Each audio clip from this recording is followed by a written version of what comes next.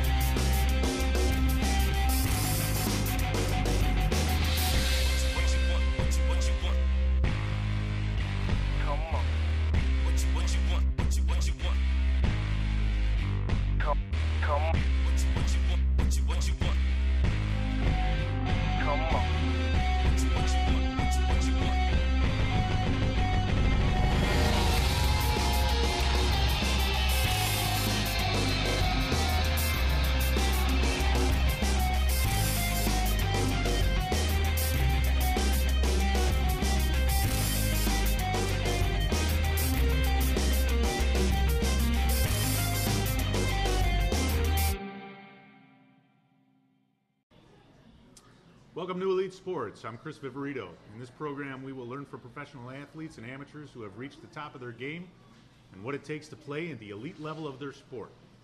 We think you'll learn quite a bit from athletes who you might emulate someday. These athletes will tell us their personal stories that led to their success. Today, we're talking with Roberto Gallo, a professional soccer player with the Chicago Riot Indoor Soccer Club.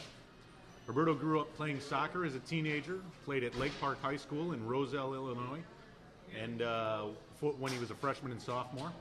He later went on to play for the UIC Flames, where he excelled as a midfielder, I believe, and later transferred to Butler University and played soccer while earning a degree in communications. After college, Roberto played on several professional teams and is now the star defender of the Chicago Riot Indoor Soccer Club. Roberto plays his home games at the Odeum and Expo in Villa Park, just a few miles from where he started playing soccer seriously in high school. Roberto, thank you for being here today. Thank you. So, what we want to know about you, we want to know how this all happened. We started out by going to UIC, or going to Lake Park, went to UIC, went to Butler, and now we're playing professional soccer here in the third largest sports market in the country, Chicago. How did we get here? A lot of hard work and heartache. Actually, it's not 100% easy. I mean, a lot of work goes into it. There are a lot of downs playing because sometimes you get coaches who aren't interested in you or who maybe say you're not what they're looking for. So I just think a lot of persistence and determination and mental strength really is what keeps you going and gets you there. Now, did you start out playing soccer as a youth? Yeah. At 4 years old, it was actually my mother who put me into soccer. My father played professional soccer in Italy, and then when he came here, he wanted to force it upon us. My mother put me in at 4, and then after that was the only sport I really played. When your mother put you in at 4, and was that in-house, or did you start in-house right away? Yeah. And how long after you started playing in-house did you realize that you wanted to start playing more seriously? I would probably say they said from 4. After I started playing, that was all. I walked around with a soccer ball at all times. So what was your first travel team or in-house, or club team? The first club team was the American Eagles, which at the time was based out of Glendale Heights. Okay. And I'm not even sure. I believe they're still around, but not as they were before. And this team, was this what catapulted you towards wanting to play more seriously in high school and go on to college? Yeah, actually, I started to play with the Eagles, and I had a couple coaches, and finally my father ended up becoming the coach, and he coached me all the way up until I had went to the team, the Sockers, which is a big club in the Chicagoland area. And that's where you started playing your junior year of high school? Yeah, actually, it was my sophomore year I played. Sophomore year. Yeah. You're in the varsity letter. You're a freshman and sophomore year at Lake Park. Then Correct. went on to play for the Sockers. How was it playing for your father? Good and tough.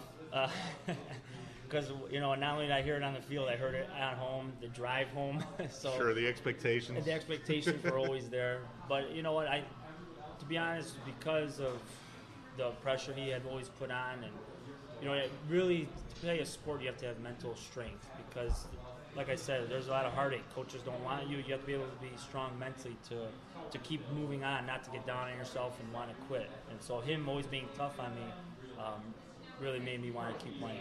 So after this, you moved on to play in college. Correct. Your first spot was UIC, University of Illinois Chicago, for the Yes. Flames. You're a midfielder there. This is outdoor soccer, Correct. obviously, at this time. How did you get there? Was that a scholarship? Did you get selected by the team to try out? Yeah, actually, my junior and senior year when I played for my club team, because I only did 2 years of high school, what had happened was we had a game against the UIC Flames, and the coach had seen me play. That's what that whole program was about, was getting looked at by other college coaches. So he had seen me play, and I So wanted it's a to... showcase of sorts. Yes, exactly. And I wanted to stay in the city, in Chicago, so Sure. it was actually a perfect step for me to get there. So when I had played there, coach said he was interested, and then we met, and then after that I was ready to go. You played 2 years there, had some great success, led the team 1 year in scoring, I believe, or you were second leading yeah. scorer. And you made the All Horizon League second team 2 years, once there and then at your next school when you moved on to Butler University. Butler, yeah. What brought you to Butler? Butler actually was, two of my good friends brought me there. They were transferring. Buddy connection? Right. They were transferring, and they said, why don't you come with us? And what really helped me go there not only was them going, but also Butler was a great school. Yeah. So it made it a lot easier, and, again, I was getting the scholarship, so, the scholarship was a means to my education, so I used it in both aspects. And who offered you the scholarship? The coach of the team? The coach, at UIC and at Butler. And how did that go? How did that come about? Did you meet with him, sit down, have a talk?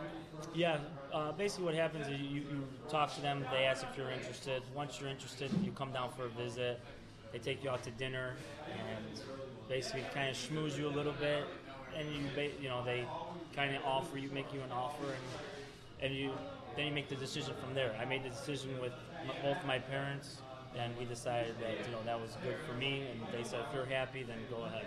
It'd be pretty easy. You got a great school, good education, you get to hang with your friends, and you get to play soccer. Correct. How did you do that down there playing soccer with Butler? How'd you guys do as a team? You know what? We actually, my junior year we did well. We went pretty far. My senior year we did well. We were actually beginning of the season top 25 in the country, and then we kind of faltered towards the end. But we had a good run at the league that year. And that was your second year? My second year. Yeah. So after this, you graduated. You got yourself a communications degree from Butler University, one of the top schools in the Midwest for education. Great soccer program, and then started your professional career. Yes. Right. With all that experience, you had to have scouts looking at you. You had to have people coming out. Yeah, I actually had a couple of tryouts. I went to Rochester, had a tryout. They had asked me back. But at the time, my heart really wasn't into going out there, moving away. At the time, I was dating who's now my wife. I was dating her. She was my girlfriend. And Do you want to say hi? yeah, I am now. So I didn't want to. I mean, it was hard for me really just to leave her because it comes to a point where you have to choose, family life or sports, and it's something you have. It's a hard decision, but I chose her. Yeah, very good. And in that professional career, you chose her. You spent some time here in Chicago playing professionally. You've also gone overseas to Singapore for some professional. Yeah. How did that go? It went well. Went out there to Singapore, tried out for 2 teams. One team asked me to stay, and then again came down to the decision at that time when I tried out, which was last year. I would have to move my wife and my daughter over to Singapore, 24-hour plane ride away from everybody, and I just didn't think it was fair to move her away from her family and move my daughter away from growing up with her cousins, and so I made the decision to stay here. And that brought you to the Chicago Riot, right? Yeah. And before that, you played indoor soccer with the Rockford Rampage. Yes. Out in Rockford. That was just eight and 9, right? 2008 and 9? Yes. That was it, right? Just the one season? It was 2 seasons with Rockford. 2 seasons. Yeah. Okay. And I played with Rockford also with Jeff Kraft, the coach of the Riot. I played with him. We were AISL, which was a semi-pro, and then played with him for 4 years. Then we made the jump up to the professional league, and now we're still together today. That's right. A lot of people on that team are from the Rockford Rampage. We're going to take a break and be back with more information and questions for Roberto Gallo from the Chicago Professional Soccer Team. Thank you.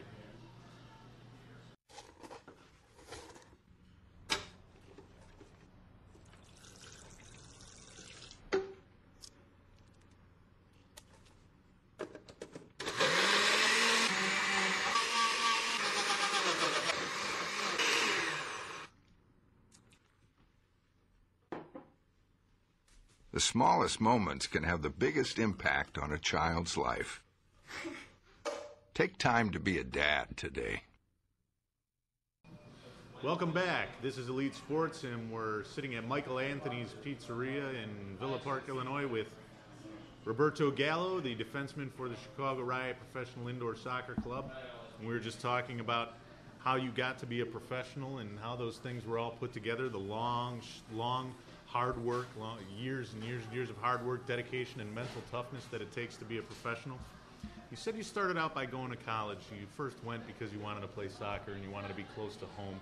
Then you moved on to a place where you thought you could get a better education and also be with your friends. But at the same time, there's a lot of hard work and time and knowledge and educating yourself about not only the sport, but just about the subjects you have at school in order to be, an intelligent person who could go to school, get into the school, and excel. Tell us about that process, about how you got into college and started to play soccer. How did you get there? Well, like you said, apart from the athletic side of it, academically in high school was always a big thing that my parents instilled in me, to do well in school. Because if you're a great soccer player but your grades were no good or you didn't do good on ACTs, a lot of schools would overlook you. So really it started athletics as well as academics. You really had to push yourself to show that you could handle playing soccer and also being able to do your schoolwork. Because otherwise, a lot of schools, if you're not eligible, you're really no good to school if you can't stay eligible. Is it difficult to get into these schools, UIC? UIC, for what I was going for, it took some hard work, but Butler was actually harder to get into. And growing up, really I didn't know what schools were good. I just knew I wanted to live in the city. So when the Butler came up and my friends brought about it to me and I started to look at the actual school and the soccer part of it, but even the school was just so good that I started to open my eyes to understand that professional might not be in the cards. So it might be for my benefit to get a good school. So when I do go for a job, they look at the school, they look at the background, they can see, he went to a good school. He also did it while he was also playing soccer, because I know a lot of employers take that into consideration. You can handle a big workload, and it's beneficial for them to have someone like that. Sure, and not only that, but it seems like going to school and playing soccer at the same time would require some help from people within the system, coaches, the teachers. How was that? Yeah, you know what? At both schools, UIC and Butler, we had actually my freshman year at UIC. It was mandatory. You had to do 2 hours a day in a rec room of studies. You had to sign in, and they wanted to make sure to get you on the right page, because as a freshman, you really don't know what you're really up against until you actually get thrown into it. So they really instilled doing well in school. So they just really stressed the importance of academics besides just the athletics. What other kind of support structure do they have for athletes at the college level? Well, I know that we had tutors from, whether it be on your team or whether it be from people from other sports. And what they would do is, if you needed help or whatever your major was, they would take people from your major who were not necessarily in athletics, but just because we're always around other athletic people, they'd bring them together and say, could you help them? And they would give us extra help if we needed it. How was your coach at UIC? My coach at UIC, I enjoyed him. He was a European, thick accent.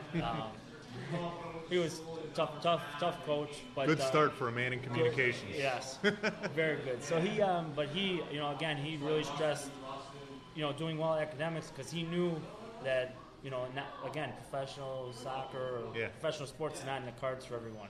And also, you had to be eligible, otherwise you wouldn't be able to play. So he was on you. He was like a drill instructor, I imagine. He was, yeah. And what about Butler? Butler, same thing. Who was your coach there? Joe Sochaki. Okay. Joe Sochaki. He was same thing. He, especially Butler, because academically they were a really good school.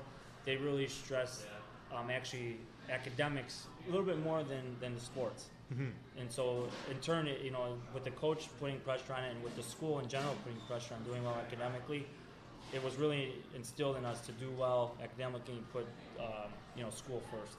It's a pretty intense schedule playing soccer at a university like Butler, right? Yeah. And the study schedule, you got all of your teammates. You guys study together? Yeah, we did some studying together.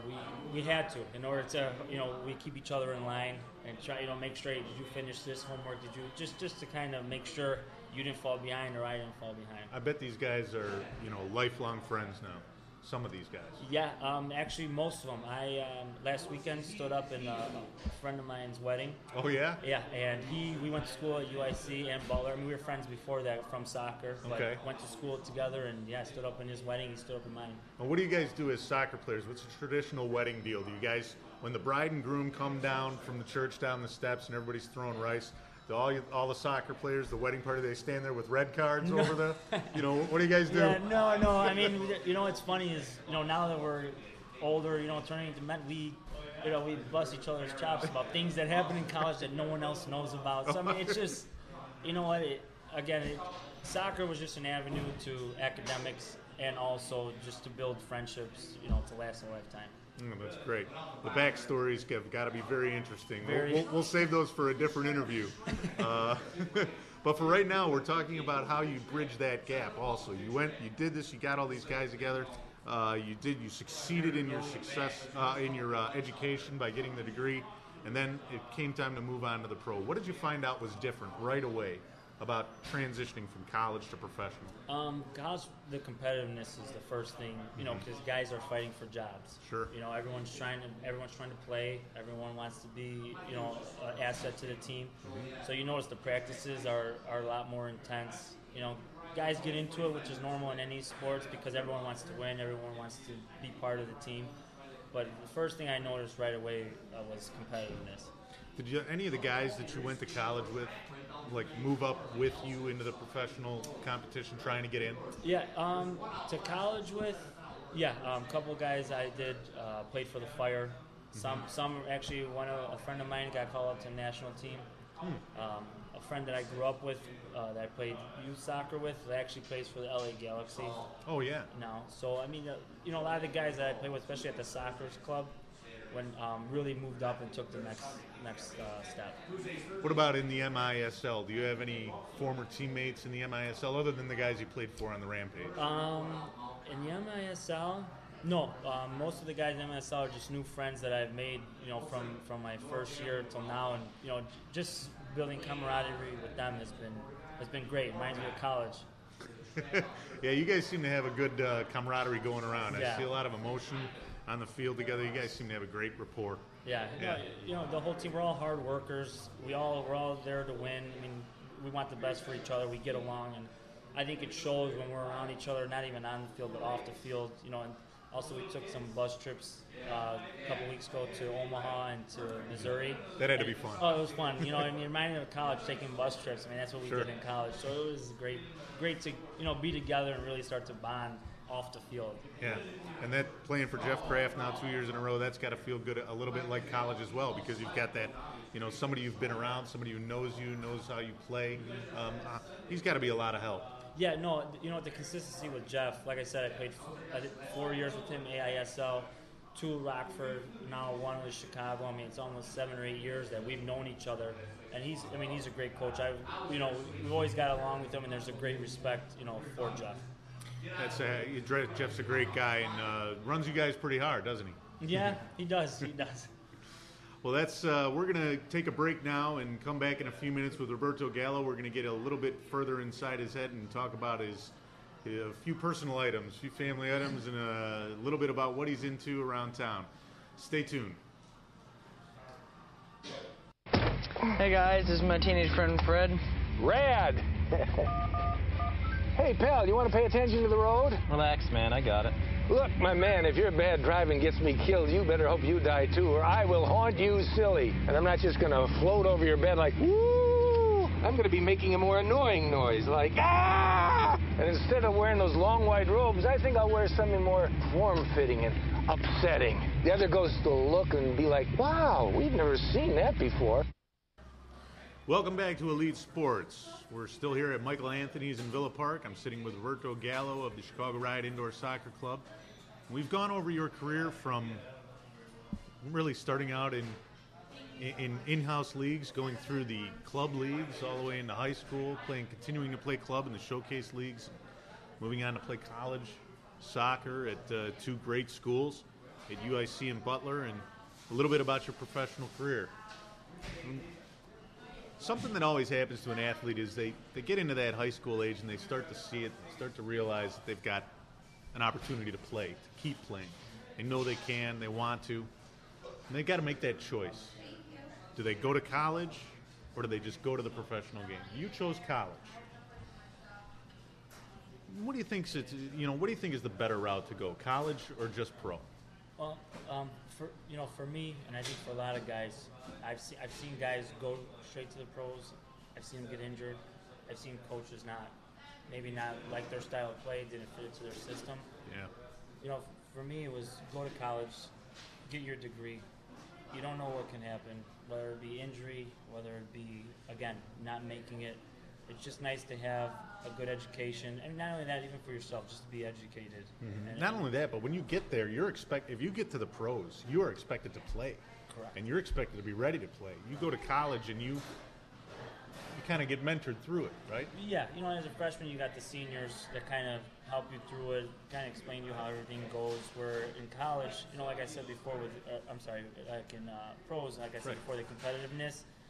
I mean, there are guys that will mentor you, but then there's also guys that, this is a job. This is my job. Sure. You can figure it out. And at each level, the speed is different. High school, college, pro. You skip that one in the middle, and you got to jump. Right. It's a big jump, and certain players, do make the jump, and they can make it. But a lot of players, especially in this country and even overseas, you'll see that they make that jump, and then they start to fade because whether they can't keep up or whether it's just too overwhelming or too big of an experience at one time. All right. Well, now I'm going to put you on the spot. We've talked a lot about your career and how things happen. I want to get down to the good details here. Okay. I want to know about your your favorite. I want to know about your most favorite soccer story, whether it was a youth, college, pro, whatever it was. When you think about what makes you laugh, what always brings a smile to your face? My favorite would actually be a whole year. It was I was 16 years old, actually 15. Just turned 16, and I got brought together at the Soccer's Club. And now the friends that, like I said before, guys that I stood up to their weddings, they stood up to my wedding. We all came to the team at the same time. The team had just got invited to a tournament, the Dallas Cup. Dallas Cup. Yeah, we weren't even supposed to be into it. It's a big international youth tournament, and they get people from South America, from Europe. So it was a road trip, too. Yeah, we weren't even supposed to be in it. Mm-hmm. How'd you get there? Well, we ended up being in there because a team from the Czech Republic couldn't make it. So all right, you guys fit the uniform. Yeah, so we got invited in. There's an opening. And we actually were underdogs, and we ended up winning that whole thing that year. You're kidding? The whole thing? The whole thing. Oh my goodness! Cinderella story. Yeah, really. Beat teams from Mexico, teams from England. It was an amazing experience, and that brought us closer. And again, those guys that I'm on the team with. That had to be tremendously gratifying. Oh, absolutely. It was unbelievable. There was no expectations. We just went out there and played. Yeah, right. Well, I'm sure there were some expectations, though, like maybe from Papa back at home. Well, yeah, actually, Papa was there. He showed. I mean, he came on the trip. Of course. Yeah, he was there for every kick, every punt, everything, right? Yeah, tell us about that. There's a legacy in your family, right? Yeah, soccer legacy. Right. My father grew up in Italy, southern part of Italy, and he started to move up the ranks. Played, the mainlanders. All right. Yeah.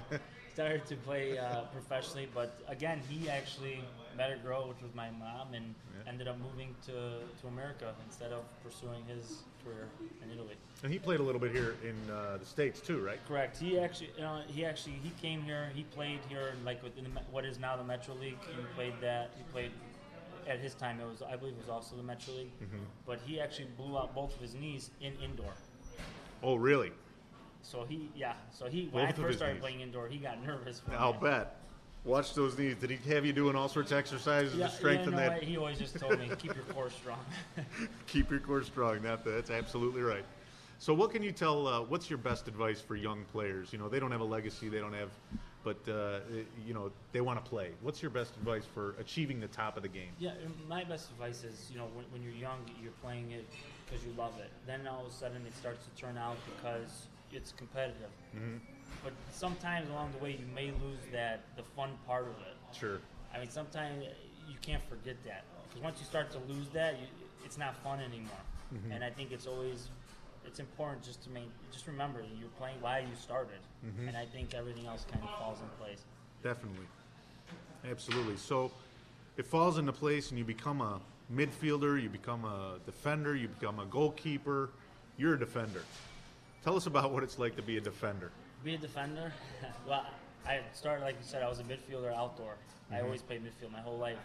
And then which is much different as a midfielder in outdoor than it is in indoor, right? Yeah, it's much different. So mm-hmm. Then when I came to started playing indoor, we my job is basically to make sure that the forwards hate playing against me and that they don't score.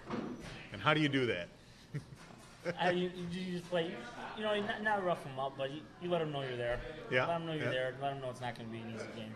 Yeah. Now, are you on the same defensive line with a big guy with the Riot? Or are you the big guy? Actually, on my line, I'm the big guy. You're the big guy. Yeah. Roberto, you'll be pushing them around there for us, right? Yeah. So, when it came to the defensive maneuvers that you have in the game of in the indoor game, compared to playing with as a midfielder in outdoor soccer, what skills cross over from being a midfielder to being a defender? The skills that cross over is in indoor, you have to be good with your feet because it's such a small, tight space. Mm-hmm. So even though you're a defender, you have to be able to pass, drill. You have to be good with your feet because you have so much pressure. It's so tight. And I think being a midfielder, I always got a lot of touches on the ball. Mm-hmm. So now, being in a defender in indoor, it actually helped me out work to my advantage. Is this one of the reasons that you made the switch to indoor? You know what? I made the switch to indoor because actually a friend of mine played for, Coach Kraft, and after that, Kraft told me, "Why don't you stay along and just play indoor?" And then the rest was history. It's a family game, isn't it? Yeah. I mean, all the way from your youth, your father, now here with all your friends, everybody on the Riot. It's a great place to be, isn't it? Yeah. Yep. Right. Well, what's your most favorite thing about the game itself, all around? You know what? When I play, it's it's like I disappear. I forget everything. Whatever outside pressures, I just forget, and I feel good while I'm out there. Are you the jokester on the team, or is it somebody else? We got a lot of jokesters on our team. Anywhere from Freddie, Gant, Eric Lukin, Novi. I mean, Jeff Ritchie. I mean, I could go on. I mean, there's not that many serious guys. Novi seems like the guy who's going to be playing a lot of practical jokes. If I were you, I'd watch out for Novi. Jokester, definitely. Yeah, definitely. Well, that brings us to the end of our show. Thank you for watching Elite Sports. You can watch all of our programs at www.vpnettv.com. A special thank you to Michael Anthony's Restaurant in Villa Park for allowing us to film our program here today. If you're a young athlete with visions of becoming a great athlete, remember to learn from those who have had successes before you, such as Roberto Gallo. His story may not be the same as yours, but someday you could be telling us your story about how you achieved the top level of your game. We hope that happens to you. Until then, I'm Chris Viverito, and you've been watching Elite Sports. See you next time. What you want? Sorry we didn't have any cannolis.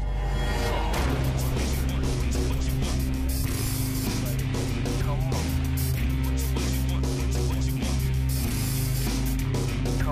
on.